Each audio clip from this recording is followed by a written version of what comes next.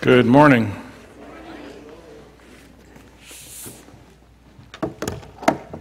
Is it cool in here or is it just me? I got a haircut this week and I got more off than I was expecting. Went to a different barber. Well, same shop, just use a different barber, and we have this today here.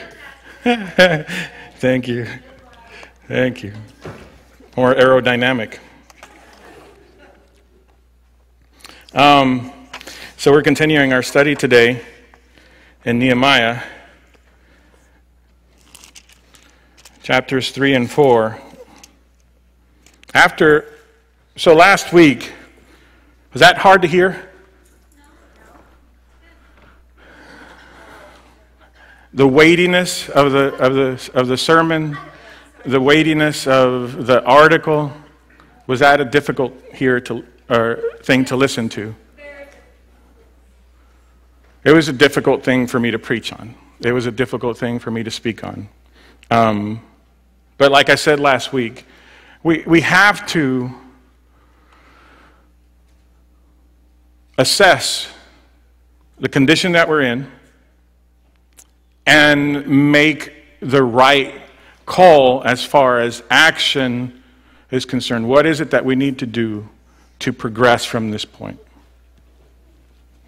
And I don't think that today's sermon will be any easier, honestly. I've said it all along, I'm not a cheerleader. I'm going to tell you what's in the Word of God. I'm not here to let you know, everything is all right, have a positive attitude, and you'll be okay. You don't want to do that with any other illness. And so last week there was an opportunity at the end of the sermon. I was reading from 1 John chapter 1. If we take Nehemiah's example and what he does before taking on the work that he did, there was lots of prayer, there was fasting, and then there was confession. Confession of his people's sin, the people of Israel, confession of his own family, and then his own personal sin. And at the end of the sermon, that's what I was calling to. And if you haven't taken that opportunity, please do so.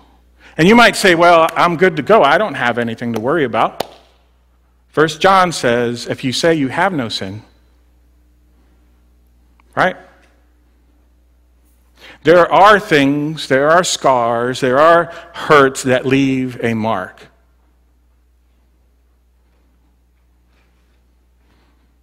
And there's heaviness, there is rooted stuff within us that we have to, if we're going to grow, we have to. And I'm not saying growth in numbers, I'm saying as individuals, if we're going to grow, we have to allow the Lord to grow us up. And sometimes that takes some work. It does not feel good. Just as a point of review, let's go to 1 John.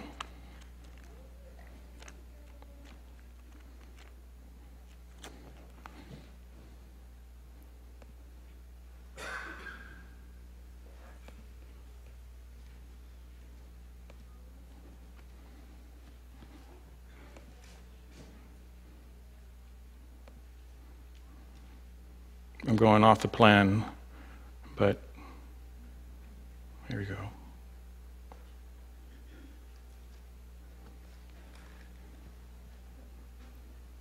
Walking in the light, starting in verse 5.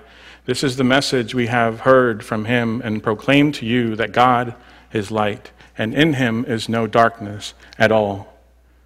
If we say we have fellowship with him while we walk in darkness, we lie and do not practice the truth. But if we walk in the light, as he is in the light, we have fellowship with one another, and the blood of Jesus, is his Son, cleanses us from all sin. If we say we have no sin, this isn't just to people in general. This letter is to a church. The assumption is that there was sin within that church. We know the world is lost. We know there's sin out there.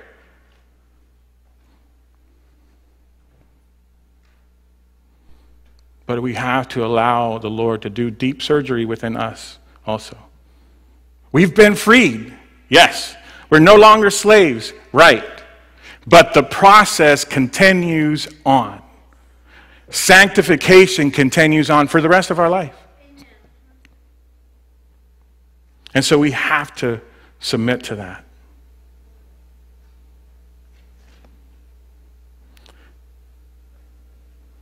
So I invite you to do that.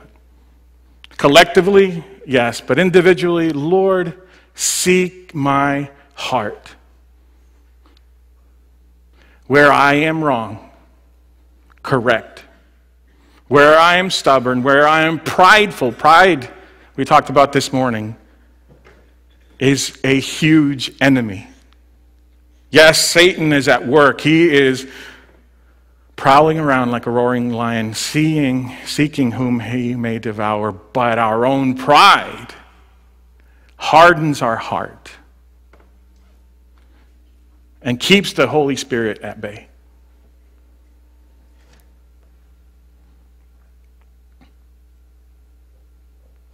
There's lots of work to do. If we're going to impact this community, it starts with that.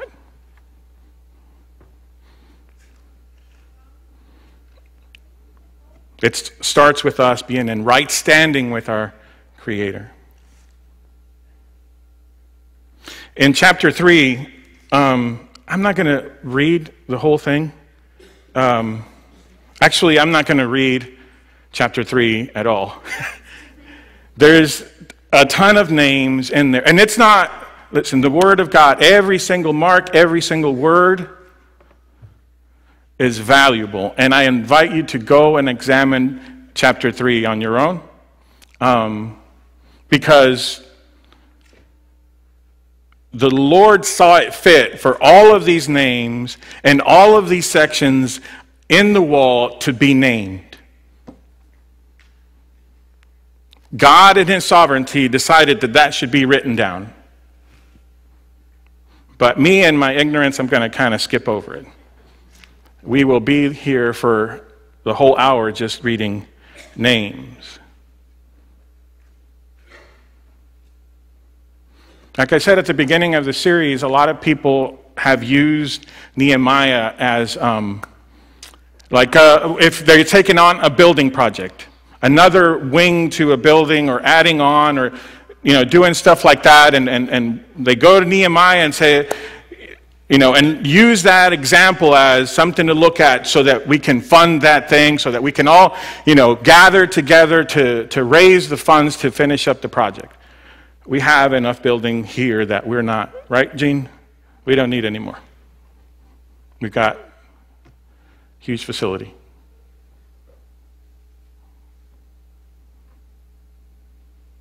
What we are working on is building the kingdom of God here and out there. It's hard work.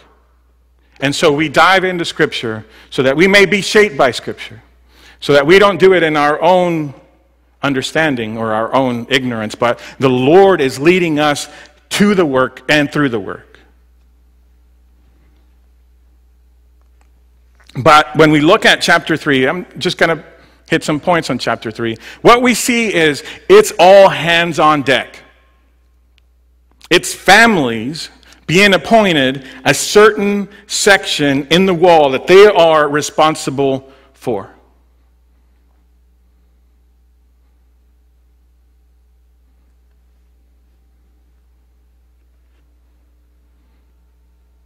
And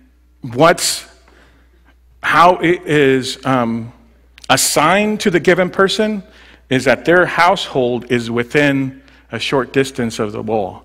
Their house is dependent on that wall being built. It's families.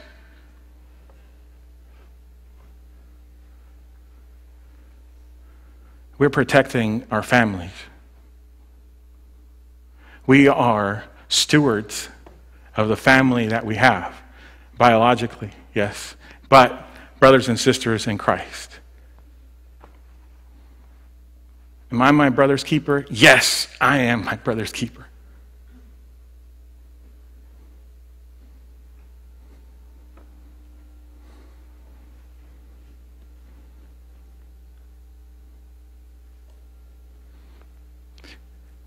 And it was a necessary work. It was important for them to build up these defenses, to strengthen the community, to protect them from the enemy, the attacks of those that surrounded them.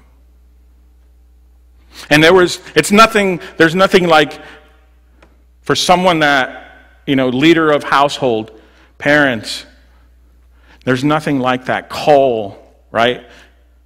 To protect your own, that really motivates to get things going. My first attempt at going to school, we should erase that from the history of the world.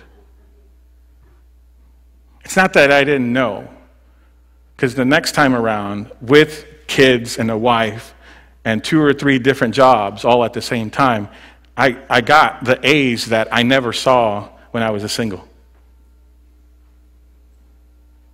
But I had to build that wall, right? I had to build that wall for my kids, for my wife. Had to finish up. There's something to that.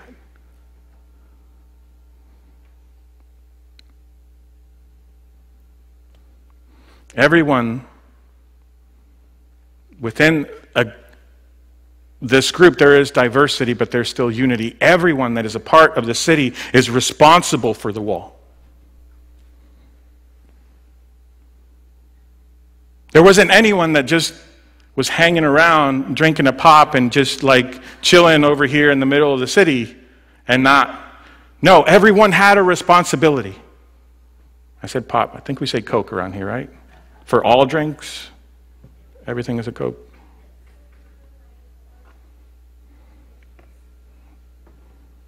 Might call me a Yankee, I don't know.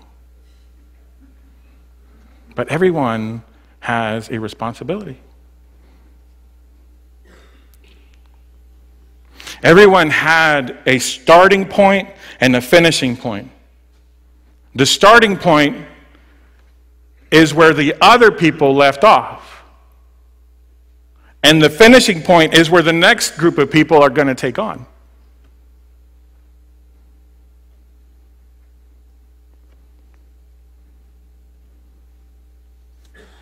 And there wasn't any customizing,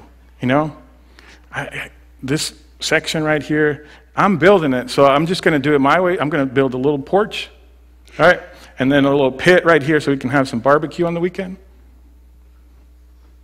Well, it wouldn't be pork. It would be a cow or something. But no one was able to do that. This is the way that we're building it. Don't make, you can't customize it, take a turn here and add on there. No, build the wall. Just build the wall.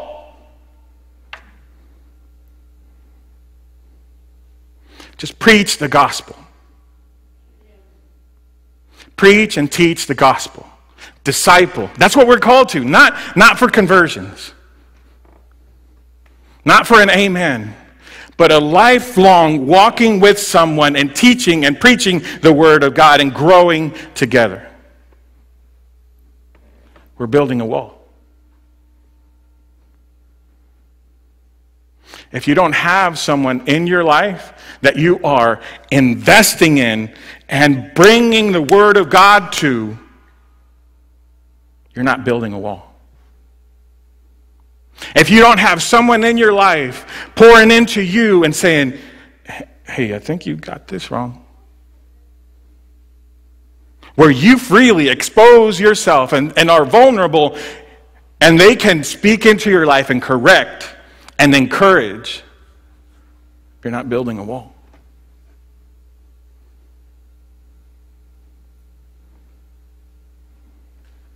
The life of a Christian isn't neutral. There is action. Belief isn't just head knowledge. A historical figure that was crucified. That's documented. Anyone in the world can go and look that up and say, well, yes, there was a Jesus.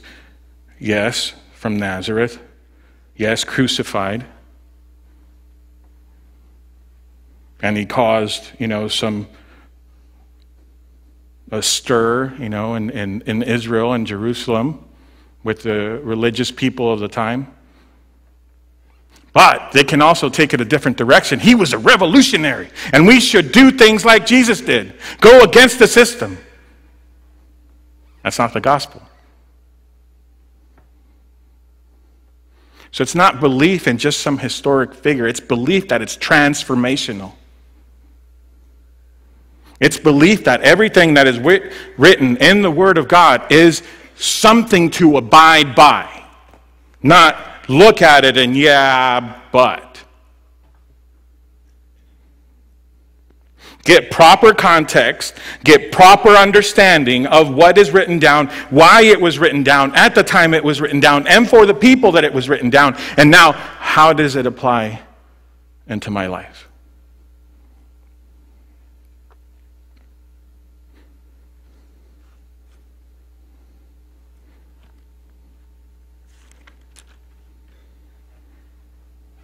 There are certain things that were written specifically for them, for their culture, for their time. We're talking this morning, we don't walk around with our head covered. It's not necessary here. But it was necessary then. We don't have a prayer shawl, right, to show our devotion. But it was necessary then.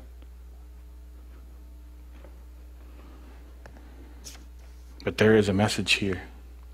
There's a very important message here that we have to submit to.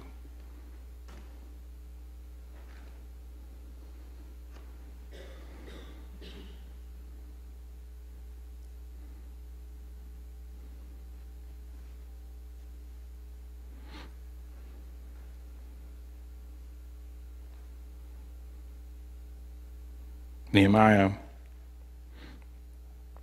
is an important book.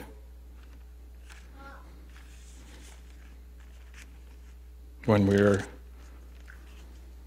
submitting to the Word of God and what the Lord did through Nehemiah and through those faithful followers.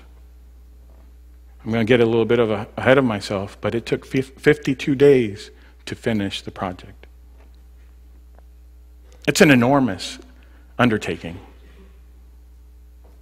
And you'll see today as we get into our lesson, we haven't even started our lesson, is that there was a time when people were afraid. I don't think we can finish this thing. And the enemy is about to attack.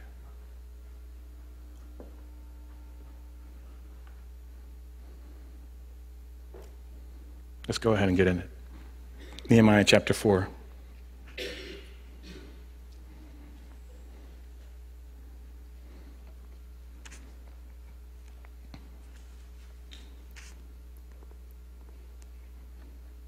Now when Sanballat heard that we were building the wall, he was angry and greatly enraged, and he jeered at the Jews. He said,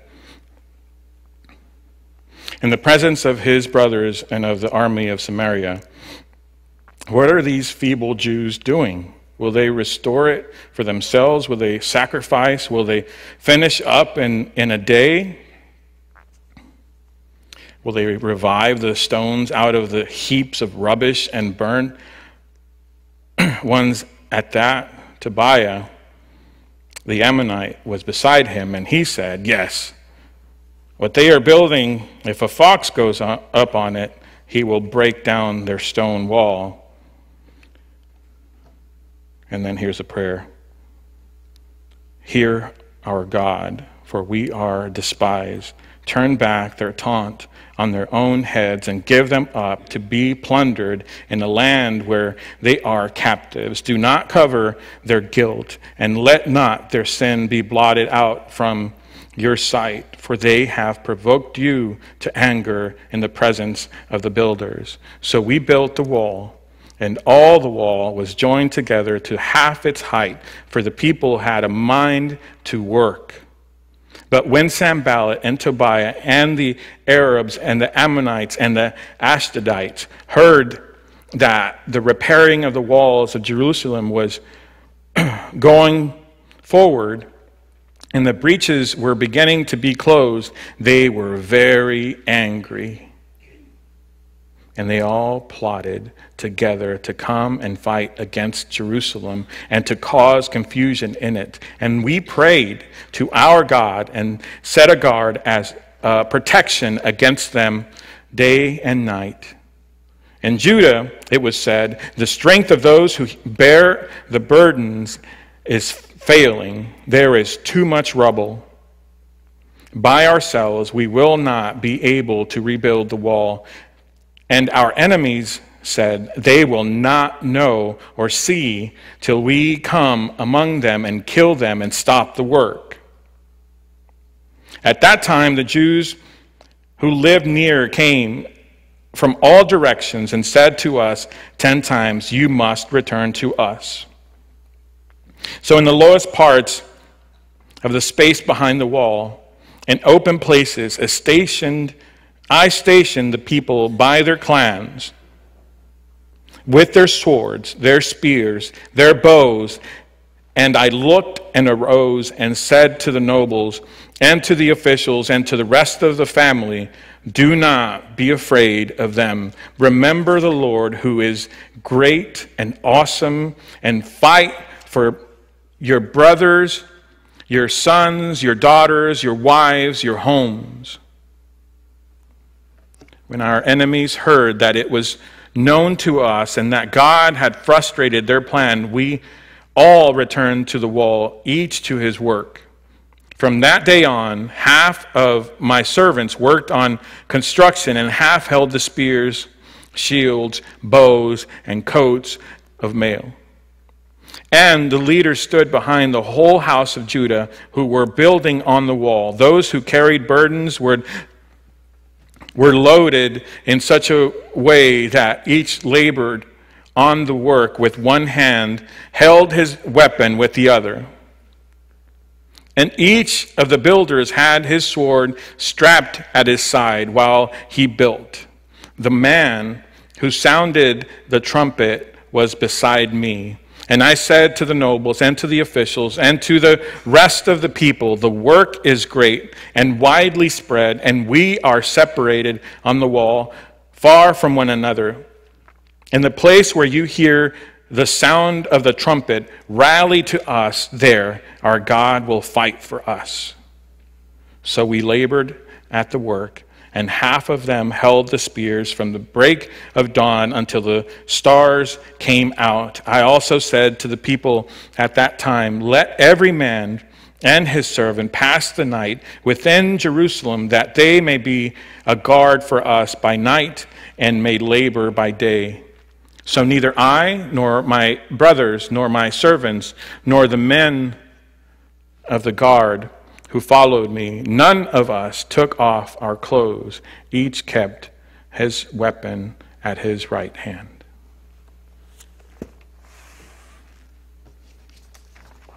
Let's pray, and then we'll continue with our lesson. Lord, guide us this morning. Give us understanding. Holy Spirit, bring your conviction upon us, where we must abide, where we are not understanding. Lord, give us understanding. Give us courage to fight the fight within ourselves, Lord, against the flesh, to resist the enemy. We surrender to your will and to your word this morning. Lord, teach us. We praise and we worship you. In Jesus' name, amen. Nehemiah 4. Now when Sanballat heard that we were building the wall, he was angry. There's the opposition. He was angry and greatly enraged, and he jeered, he mocked at the Jews. And he said in the presence of his brothers and the army of Samaria, what are these feeble Jews doing? What are they doing? Can you picture it? He's mocking them. And he's saying, what are these weaklings doing? Will they restore it for themselves? Will they sacrifice? Will they finish up in a day? Will they revive the stones out of the heaps of rubbish, and burnt ones at that? They're going to use this same rubble to restore, to rebuild that wall? They're fools. What are they thinking?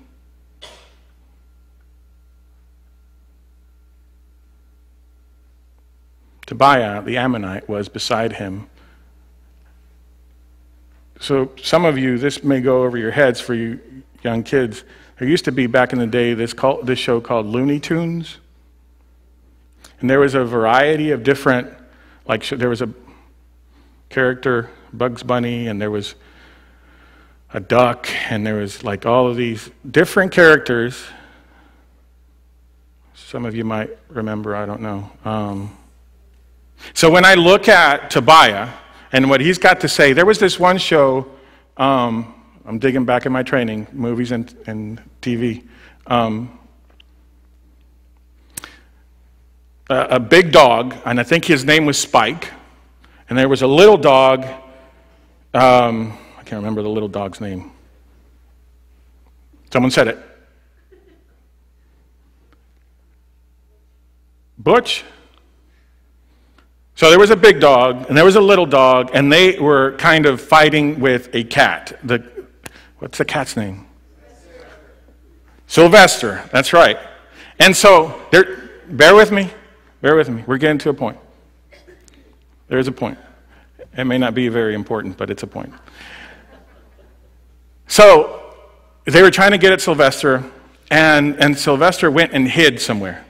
Right? And there was a black tail coming out of this dark area, and the big dog goes to get the cat, and he is being cheered on by the little puppy, the little yappy dog, little rat dog, and so the big dog goes to get the cat, and he can't get the cat, and so he's ready to go. He goes into this dark spot and comes out looking like a ghost. But the yappy dog is constantly with him, right? And so when I think, sorry, we went off track there for a minute. But when I think of this, I kind of look at it as that little yappy dog. There's the big guy, is Sanballat. And Tobiah is his sidekick. And he's cheering him on, and then he wants to make a joke in the middle of this because Sanballat is mocking them. What are these fools doing? And Tobiah is yeah, they're so, oh my gosh, they're so dumb. If a fox gets up there, it's going to knock it down. Silence. He wasn't as funny as he thought he was. Isn't that right, Spike? Right? Man, just be quiet. Tobiah, just hush.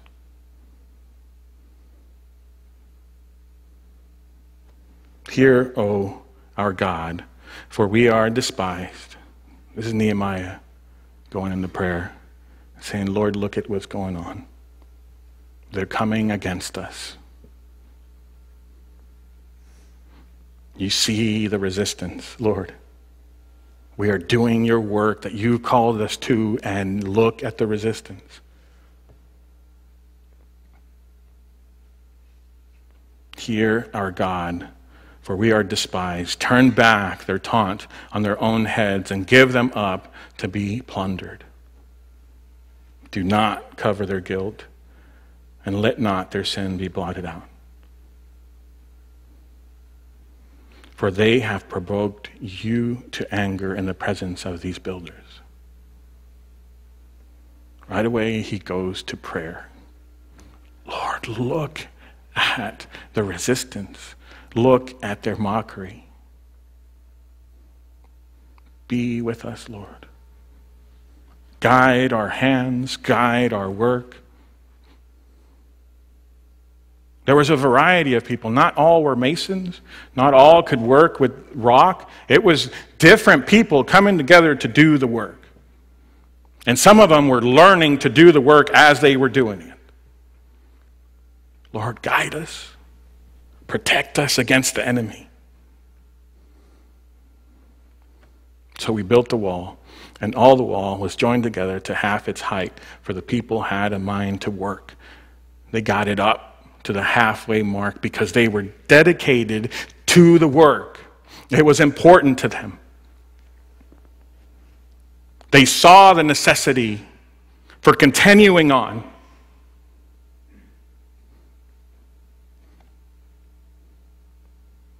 But here comes the resistance again. Oh, they're serious. They've got it up to the halfway mark. We've got to do something about this.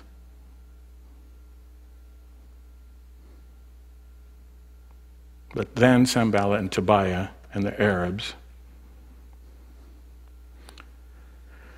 the Ammonites and the Ashdodites, heard that the repairing of the walls of Jerusalem was going forward. And they got angry again.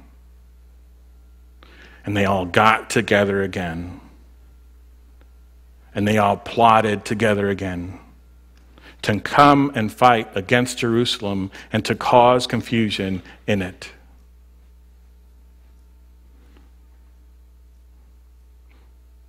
They prayed, but it wasn't just pray and then, God will take care of it. They prayed and took action. And they didn't take action alone. It wasn't just like, all right, come on, Bob. Come on, Sanballat. Oh, no, not Sanballat. That's the other guy. Guys, let's gather around. How are we going to take care of this? And then within their own understanding, took care of the need. No, it included prayer. So it's not one or the other. It's both. We pray fervently for direction, and then we take action.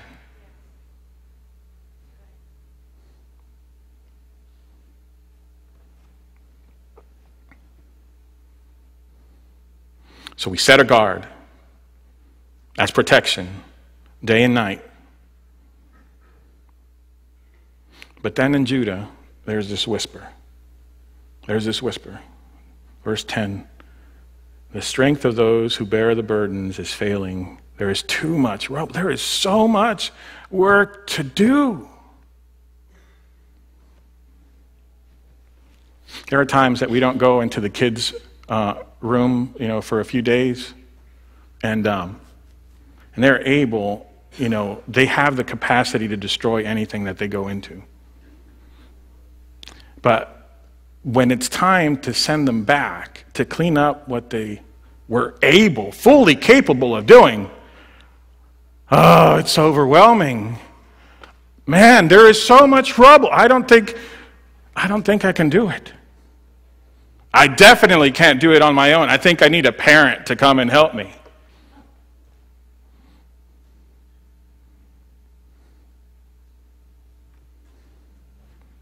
I'm sure none of you have ever experienced that. Just being vulnerable, with my struggles. The strength of those who bear the burdens is failing. There is too much rubble. By ourselves, we will not be able to rebuild the wall. And at the same time, in that moment of weakness, the enemy, they hear the whisper. They will not know. They don't even know what's going to hit them. They won't know that we're coming until we're right on them.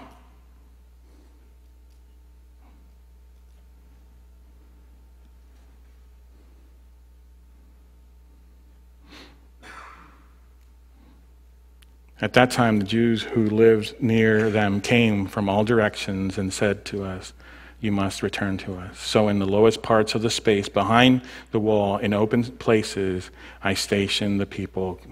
There was a gathering of people to those weak areas, to those that were losing heart.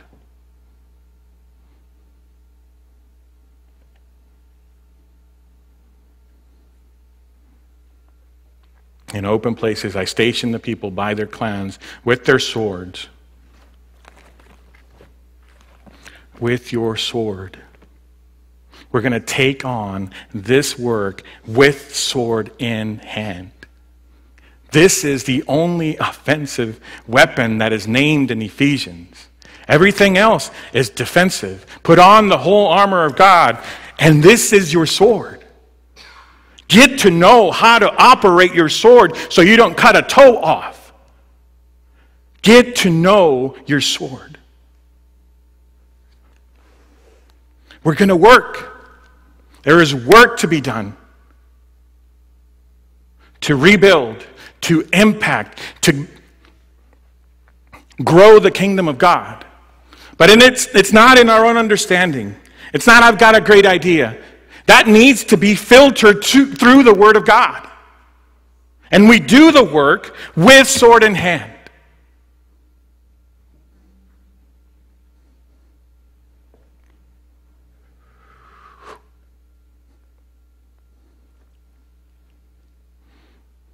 I looked and arose and said to the nobles and to the officials and to the rest of the people, "Do not be afraid.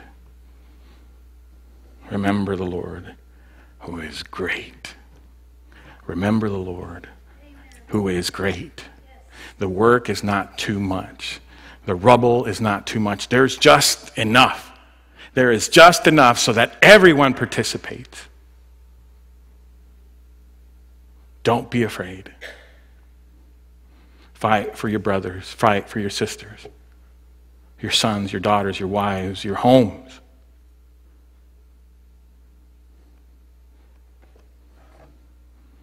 Verse 15.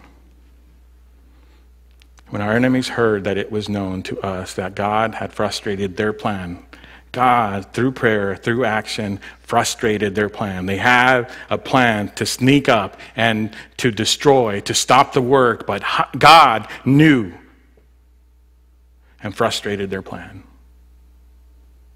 From that day on, my servants worked on construction, half held the spears, shields, bows, coats of mail, and the leaders stood behind the whole house of Judah, who were building on the wall. Those who carried burdens were loaded in such a way that each labored on the work with one hand and held the weapon in the other. Each of the builders had a sword strapped to his side. And there was a man with a trumpet. The man who sounded the trumpet was beside me, and I said to the nobles and to the officials and to the rest of the people, "The work is great and widely spread. There is a lot to do all over the place. And we are separated on the wall, far from one another.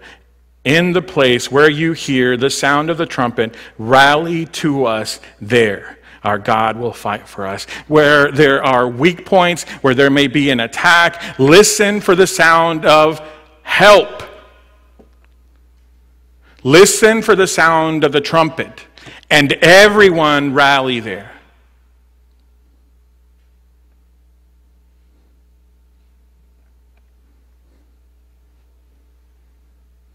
Our God will fight for us.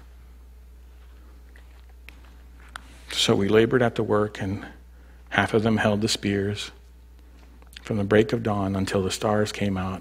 I also said to the people at that time, let every man and his servant pass the night within Jerusalem, that they may be a guard for us by night and may labor by day. So neither I nor my brothers nor my servants nor the men of the guard who followed me, none of us took off our clothes. Each kept his weapon at his right hand. Always, always with the weapon in the right hand. Get to know your sword.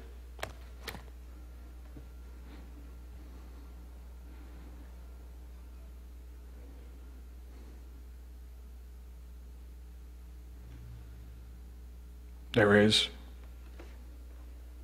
a lot of work.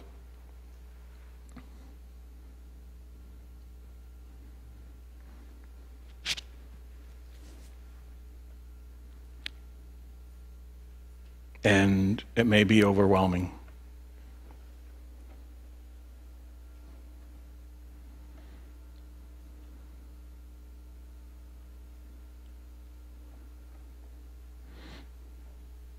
The temple, when we look at Ezra, when there was 3 different trips, 3 different missionary journeys. And the first one was to rebuild the temple. Nehemiah is the third one. But on the first one, when they rebuilt the temple, all hands on deck, everybody was at work. The people that remained in that territory remembered the old temple, and they grieved and they mourned over the new temple not reflecting the old. They remembered the good old days of that old temple, and they kept them from glorifying God because of this new temple.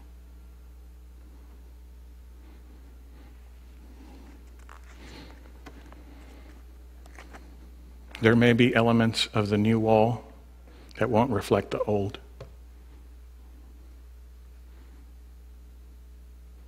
And we have to be okay with submitting that to the Lord. Because it wasn't about a little porch in their area or customizing it to their own preference, right? Their section of the wall, it was pretty straightforward. So as we rebuild,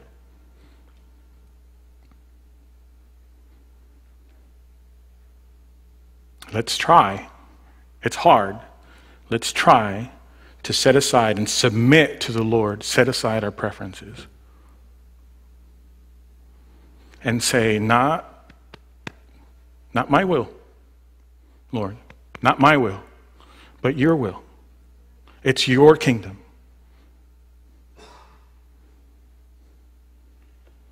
And let's prepare our hands for the work.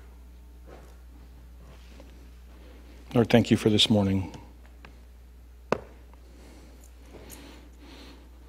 Thank you for your word. It is convicting to me. Thank you, Holy Spirit, for speaking into my life and correcting me where I am off. Lord, I thank you and I treasure that.